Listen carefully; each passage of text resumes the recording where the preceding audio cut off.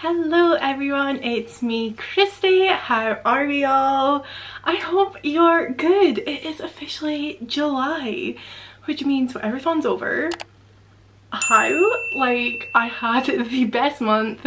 It was so much fun getting to read all of these amazing books with all you guys and getting to do all the sprints and all the fun things. And I have to admit, I'm already struggling deciding picking books in July because I don't have a bingo board to fill. So yes, I could just pick a book from my TBR, but you know me, just ain't my style. So yeah, that is not the point in this video. The point in this video is to tell you guys about the 15 books I managed to read in June. I don't know how I did it. My goal was 6 and I read 15, so definitely smashed that one out of the park. I do have my little like personal points tracker on my phone here. It doesn't really give you that much extra information anyway, but it does tell me that the total page count for the month was 4,380 for me, and the number of points I managed to get was 12,325. So I am definitely chuffed with that one. Definitely feel like I did good for Sunset Scholars. I hope you're all proud of me. Definitely proud of myself. So yeah, I hope you guys had a great month. Congratulations to whoever team has won, by the way, because at the point of me filming this we don't actually know. So congratulations to whoever it is. Fingers crossed it was Sunset Scholars, but you know, it's chill either way. I read 15 books. It's gonna take me a minute to get through them all, so let's just jump right in. Okay, so book 1 of the month. I did start in May but finished in June, and that was Scary Monsters by Michelle de Kretser. Now it honestly feels like years since I read this book, and I do apologise for the glare of the ring light. I will attempt to hold it at an angle, but yeah, it feels like it has been honestly ages since I read this book. I can't believe I finished it in June. Right at the beginning of the month I didn't get loads of reading done because, you know, I just can't think why. There definitely is not footage of India and Maddie on the screen. I definitely didn't go down to Birmingham to see Maddie with India, you know, that definitely didn't happen. I mean, it obviously did, but yeah, didn't get much reading done, you know, because I was having some fun. I was away seeing some friends. So yeah, but I did finish this on the train on the way back up to Scotland. I gave it 4 stars. My thought process was I loved the idea of the book, and it's like 2 stories in one. So like this is one half, so you like start at this side of the book and read to the middle, and then you flip it and then you read to the middle, and you can't start with either story. You can do, who were the authors' names? You can do Lyle or Lily first. So this is Lyle, this is Lily. I started with Lily first because her story is set in the 80s, I believe, in Paris, and Lyle's story is set in a dystopian futuristic Australia. So I figured like chronologically it made sense to start here.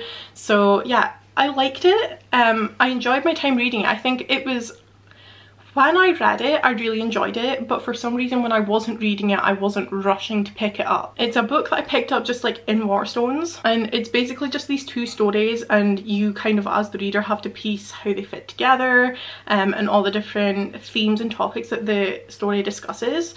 So I did find it really, really interesting, and it's the sort of thing I definitely want to pick up more of in the future. If you guys have read any of the author's other works, I'd be interested to hear about them, because I just feel like all of her books are very different. But I would like to read more from the author if there are more things that sound like up my alley. So definitely need to do more research. But I started off the month with a 4-star read. I'm not going to complain. The next thing I read was The Tea Dragon Society by K.A. O'Neill. I keep wanting to say K. O'Neill, I don't know why. But yeah, this is by K.A. O'Neill. Obviously a super short cute graphic novel. Pris gifted this to me, so thank you, my love. I thoroughly enjoyed my time reading it. My train got delayed, so it took me like 20 minutes to read, and I had a fab old time. 5 stars. Not because it was thought-provoking or mind-bending or in any way special, but it was just stupidly cute. It was just incredibly cute, and the illustration style in it is stunning. Like the color, like the style that it's all written in is incredible, and it's just super cute, and I had a really fun time reading it. There's not really much more to say about it than that. It's about 2 girls There are some mini dragons. It's really cute. I think this will be a popular one for Sunset Scholars if anyone who doesn't read high fantasy needs to cover the dragons prompt. That was this one. Super cute. Enjoyed my time reading it. Will probably 100% reread in the future, but yeah, it took me like 20 minutes. Could I go wrong? Not really. Right, the next book I read was Anatomy by Dana Schwartz. Now this was on my TBR, so congrats to me for actually reading a book for my TBR. Unfortunately, I gave this one 3 stars. Now the reason this made me want to read it so bad, and the reason it was like a 5-star prediction, was it was like, it's historical, it's set in Edinburgh, it has medical aspects, it's dark, it's gothic, it's like there's romance, like it just kind of felt like I had everything I wanted in it. But I read it and I was really enjoying myself, sitting at solid 4. It wasn't the best thing I'd ever read, but I was really enjoying my time. And then the ending happened, and I don't know what made the author decide to go down that route, but I just wasn't feeling it. I wasn't feeling it. I didn't like it. It just takes this really weird twist at the end, which obviously I will not spoil for you guys, but it just felt like there were so many other ways it could have gone that would have fit the rest of the story so much better, and it was like you were just kind of falling down this path towards a nice ending, and it just kind of went, whoa, never mind, 90-degree turn, like let's just take you in a totally different direction. And I just didn't like the direction it took me in. But the writing in this was really good. Like I could really picture all of the settings, which is exactly what I wanted considering it was set in Edinburgh. Like everything felt really good. I was really enjoying myself. Like the medical aspects, yes. The feminism aspects, yes. But then it was just like, what are you doing with that ending, mate? I just didn't like it. Like, what are you doing? So yeah, unfortunately didn't love the ending of this one. But you know, I'm glad I read it. A book off my TBR. Enjoyed myself. Wasn't the best thing I've ever read. Take from that what you will. I do apologize for the speed I'm going through these, by the way. I figured there are 15 books and I don't want this video to be like 50 minutes long. So we're just kind of, we're going. The next book I read was Epically Earnest by Molly Horan. Again, another one that is going to reflect on the ring light. And yet another one I gave 3 stars. So I read this and I enjoyed myself. It was good. It was fine. Sorry if I was out of focus there. Yeah, I've not read The Importance of Being Earnest, so maybe that's affected things, but I don't know. Like I read it, it was good, it was fine. I did get an arc of this, so thank you so much to Harper360. It was LGBT, which I loved, and it was kind of about like these 2 couples, but there's also like a cousin in each couple, so it's like 2 guys and 2 girls, and then a boy and a girl are cousins. So it followed them throughout their time making all these decisions, and like it was good, it was fine, it was nothing special. I literally like have no criticism to make. I just didn't love it. Like I just read it and it was fine, and sometimes I like the short books, but sometimes I just don't 100% feel them, and I think this was just one of those instances where I just wasn't 100% on it. Probably wouldn't reread it. I mean, if it sounds like it'll be fun to you, definitely give it, like, pick it up, give it a read, but it's not one that I would shout off the rooftops and recommend to you all. So at this point, I was getting through my bingo board and I was like, okay, I need to kind of do a little bit of strategic thinking here. How am I going to finish off the board? What else have I got to do? And I managed to find 3 graphic novels that I could just read, finish off the bingo board, and move in to a new fresh one. So this was on the lead up to the 48-hour readathon, and I think I ended up reading these in the 48-hour readathon if I remember correctly, but don't quote me. So I'll go over the first 2 graphic novels, which I gave both 3 stars, and it is The Sad Ghost Club and Sad Ghost Club 2, both by Lize Meddings. Now these basically follow I guess they would be really good for anyone with social anxiety. Very relatable, and I feel like if you have social anxiety, definitely give these a read. I would definitely recommend. Yes, I suffer with anxiety, and yes, it can be horrendous at times. Mine is not usually social, so yeah, I didn't 100% relate, which I think is the reason that it didn't quite get above a 3 for me, but I did enjoy myself. They are super cute. I do think if they had like been in colour or something, it maybe would have helped.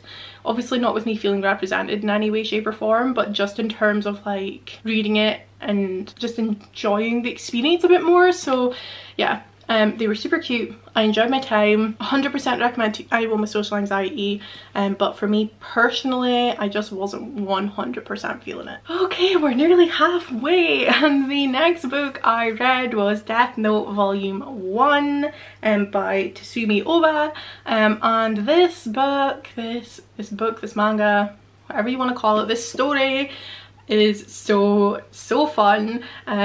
So I finished off the first chapter. This is obviously the black edition, which has the first 2 standard volumes in it. So I guess kind of like the first half of the first volume, I was a little, not underwhelmed, but I think I was expecting a little bit more. But once I got further in, I realized it was literally like they need time to set it up. Do you know what I mean? Like, give them a minute to set up the world, tell you what's going on, give you the information you need, and then we'll throw you into it. And throw us into it they did. This is so good.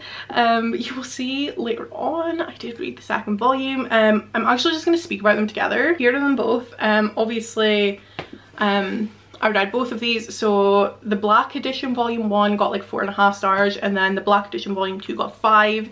I really thoroughly enjoyed my reading experience of these. I did read volume 2 near the end of the month, but just realized there's no point in speaking about them separately because it is the same story. Honestly, like, if you haven't read Deathnote before, 100% recommend.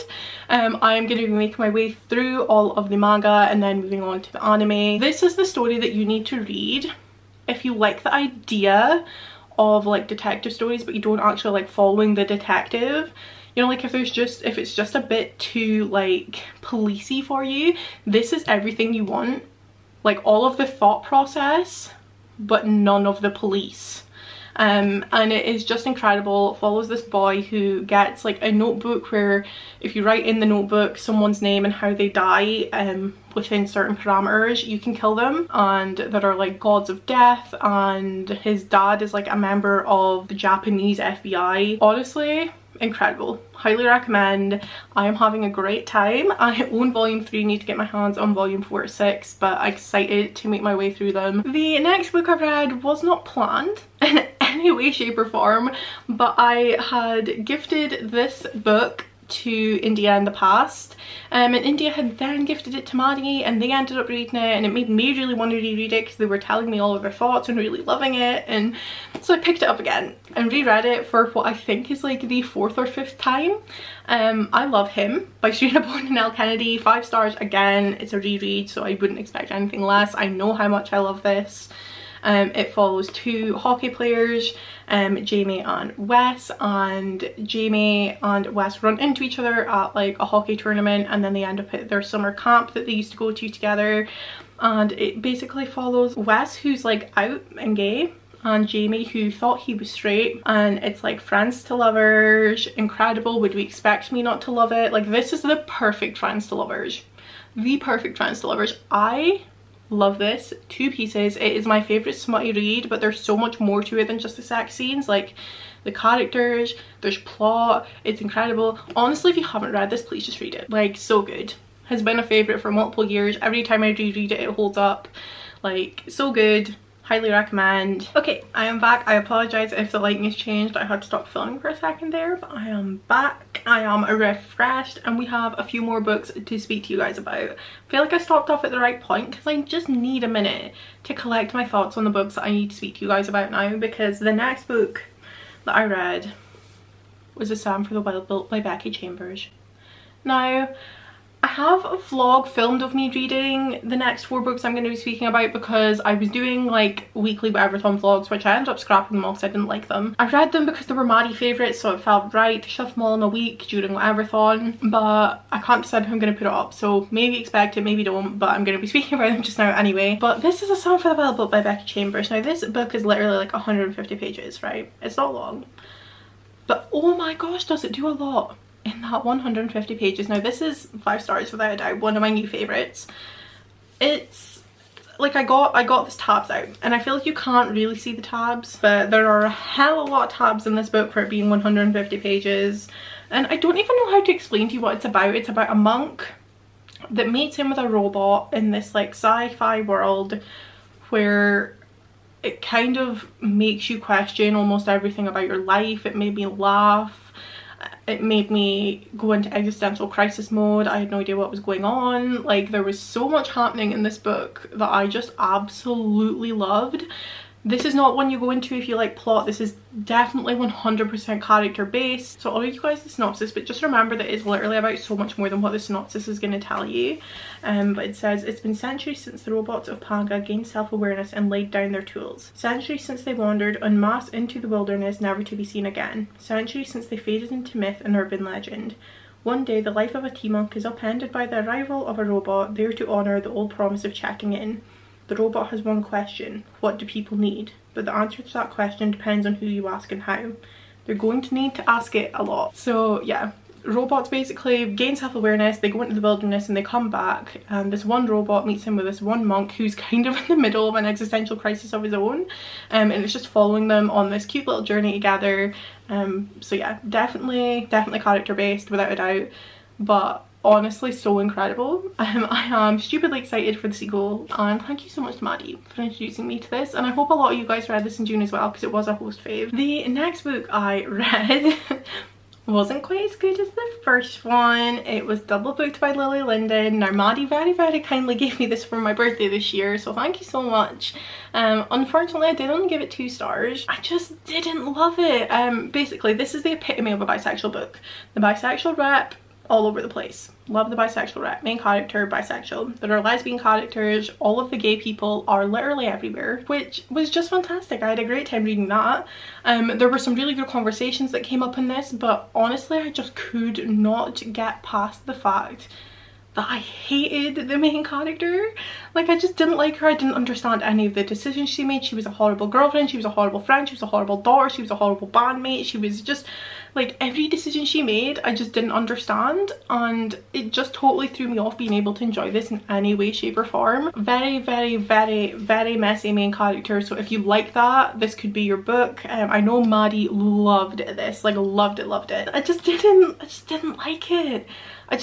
Like, literally the majority of the characters, I was just like, what are you doing? This makes no sense. I don't understand where you're coming from. What is your justification for all of these very stupid decisions you're making? Like, I just didn't get it. I didn't like this one. I don't really want to dwell on it too much, but yeah, this wasn't my book, but hopefully some of you guys will enjoy it. It is a new release, so show the support. Please don't take my review as like gospel, because like I say, there are so many people out there I've seen really enjoy it, so definitely look it up. It basically follows the main, like the TLDR is, it is a girl who has a long-term boyfriend who basically realizes that she's bisexual and isn't enjoying what she's doing in life, and it just follows her doing that. So yeah, again, definitely a character-based novel.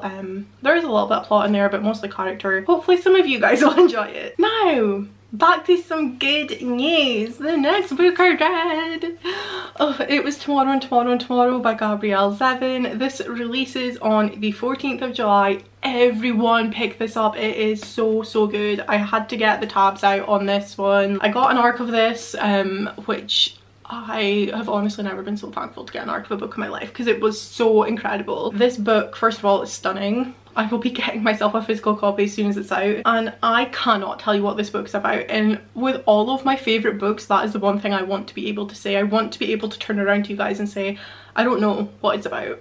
Like, it's so complex and about so many different things. It makes you ask so many different questions that what it's about on the surface isn't even what it's about when you get down to the nitty-gritty.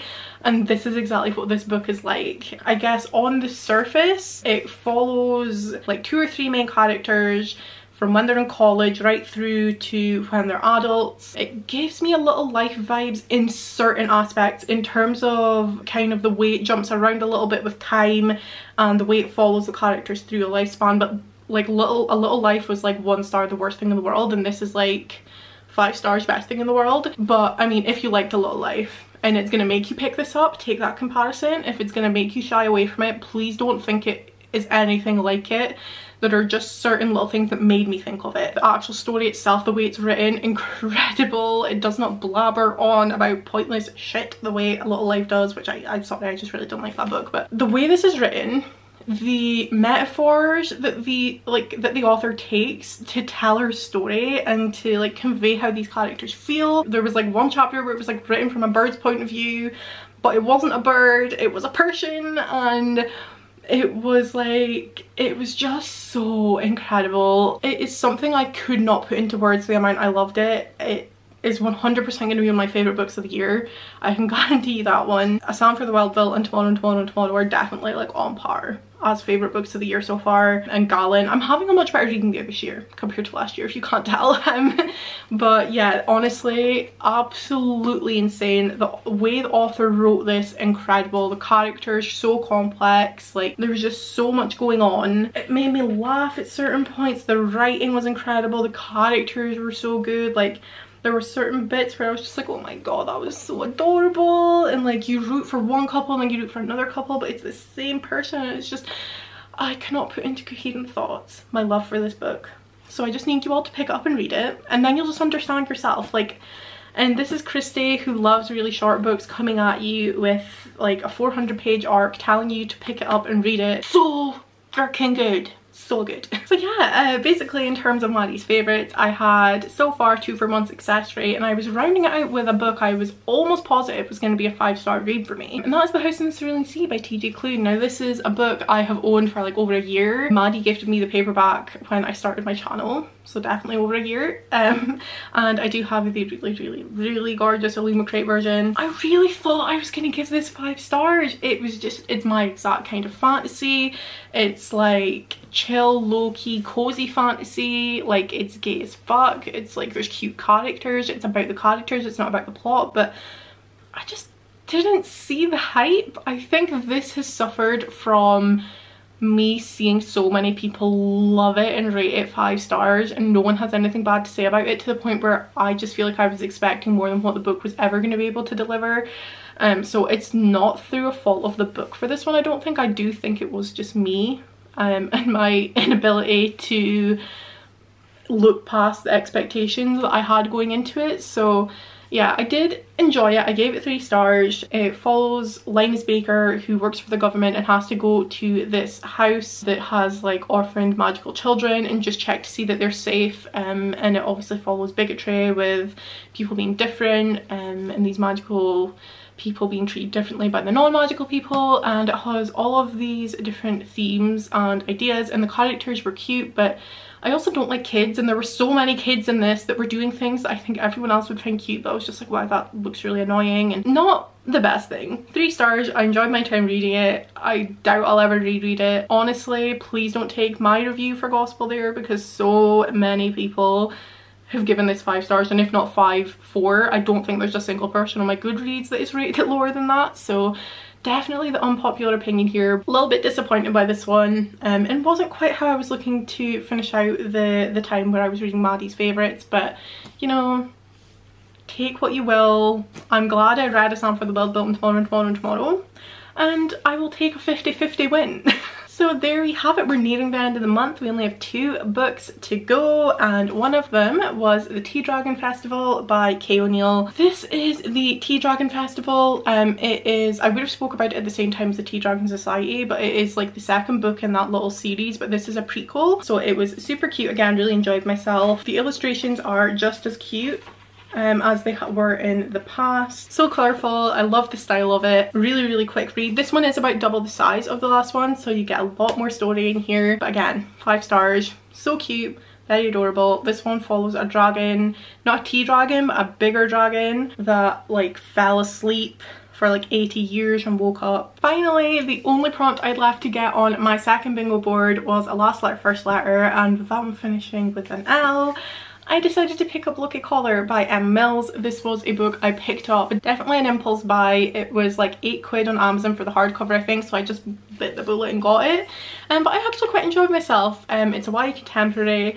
It follows, it's like friends to lovers, follows this girl who is taking a radio class at school and run into a few issues, and one of the guys in her group is an old family friend. I'm sure you can guess where it all goes from there, but yeah, I enjoyed myself actually more than I thought I would. There was a line in this where her older sister was having a bit of a moment, and I was like, wow, I am relating. The older sister, I'm gonna read it out to you just because it's the only thing I tabbed in the entire book, but her older sister's having a bit of an identity crisis with college, and it just says, so to comfort her older sister, she says to her, it's not giving up, it's just admitting that what you thought you wanted isn't actually what you want. What's wrong with that? And then the sister goes, but I told everyone, I made this whole big thing about following my dreams and living my life and all that, and what am I supposed to do now? Just say I changed my mind? I'm like, me.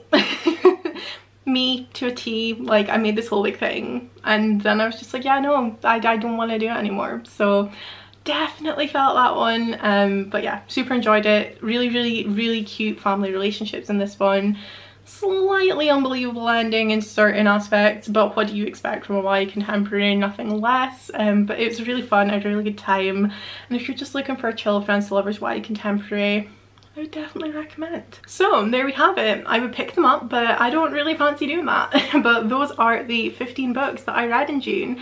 I'm super glad I managed to get to them all. I had what I feel like was a really good reading month, and it was all thanks to WHATEVERTHON. So thank you to Maddie for hosting, as always. I've thanked her myself as well. And thank you to all you guys for participating in WHATEVERTHON. I really hope you guys had a good month.